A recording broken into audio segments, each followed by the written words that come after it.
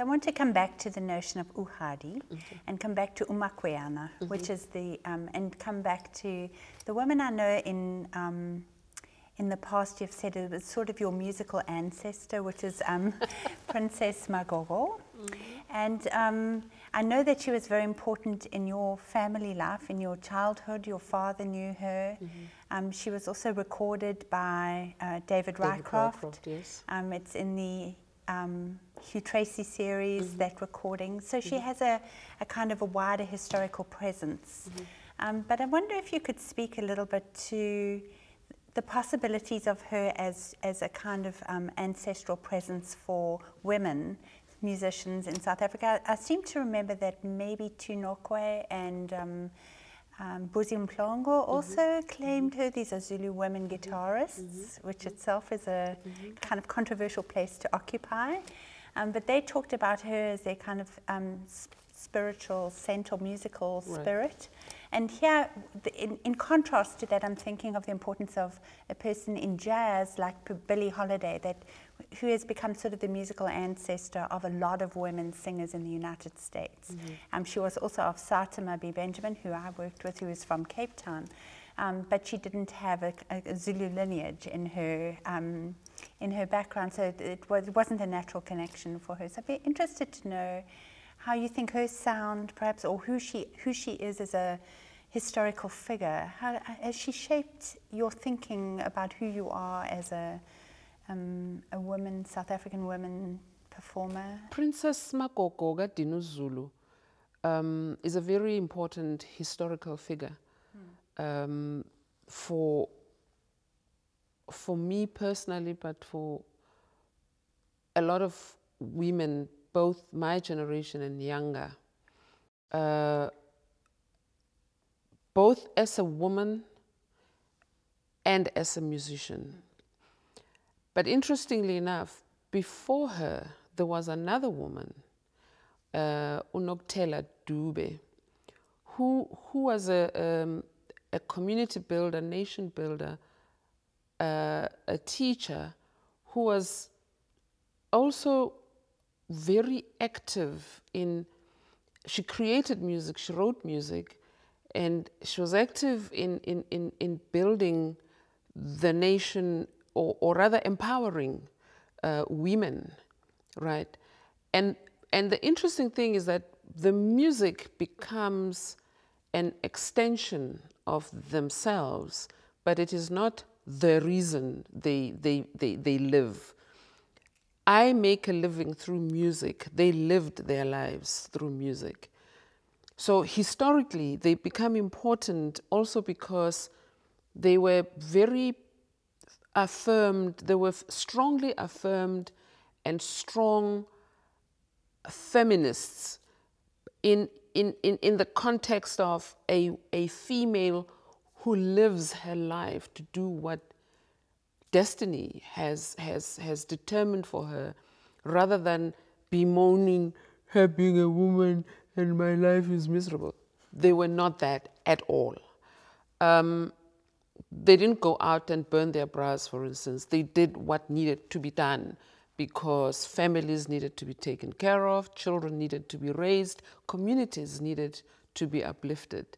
And they did this because it was important work to do. Princess Magogo, now the music of Nokuthela Dube, who happened to be the first wife of the first president of the African National Congress, as a matter of fact, her music is annotated, right?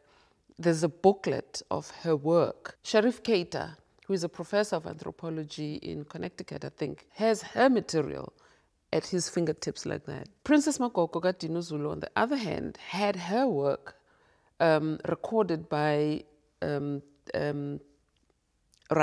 right? David Rycroft. And I guess it's one of those sad situations where in Zulu there's an expression that says, Indugu entle igaula ezizweni. Indugu is a stick. Entle, ubuhle is beauty. It is an implement, so indugu in this instance the idiom refers to an implement that is used by those from far off, by strangers, by visitors, and not much appreciated within its own space. A prophet is not recognized in his own town. And this was long before South Africa even thought it was possible to celebrate democracy. Years, way, way, way before all of that. Princess Makoko's work was embraced in that way. There are, if I'm not making a mistake, there are at least 3 CD recordings of hers where she just said, took her makoyana and ukupulwake and started playing and singing, and David put this material down. And thank you to that, years later, we were able to hear it and reference it and use it in our work. The things she talks about also in her music are very interesting, because she talks about love. She declares love for a man, which in those days would not have been seen as kind of cool, you know, but she was hip like that. But then also she sings about war and about how the nation is decimated by unpatriotic beings. And she says, why? Why are we being killed? What have we done? What is it that we've done wrong? And the appeal, the plea rather, is to the king, uShaka. And she says, uDingane, who is Shaka's younger brother, uDingane, siyabulawa kwaZulu, sibulawa uDingane, senzeni na? What have we done? Why are we being killed in this Zulu kingdom? She talks about she sings a lullaby, for instance, where she says, why this man who disappears, she's singing to her baby, right? But she's actually telling the husband, telling him off. You come back here, you go, you take off, you go off, and you do whatever you choose to do. You come back and you expect to be loved and appreciated.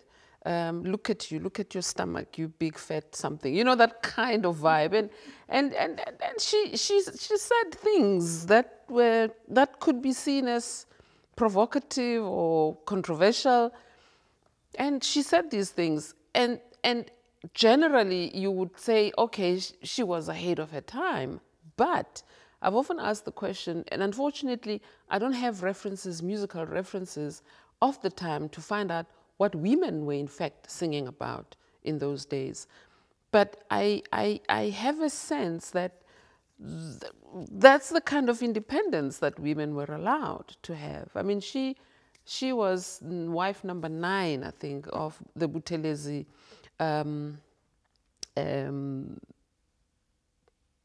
coterie of wives, right? And also, if you consider that her marriage to Buthelezi was not really because she and the chief of that particular village were in love. No, it was a land settlement deal. It was a land settlement deal. So her patriotism comes through in that way, because her brother, in trying to find a solution to the land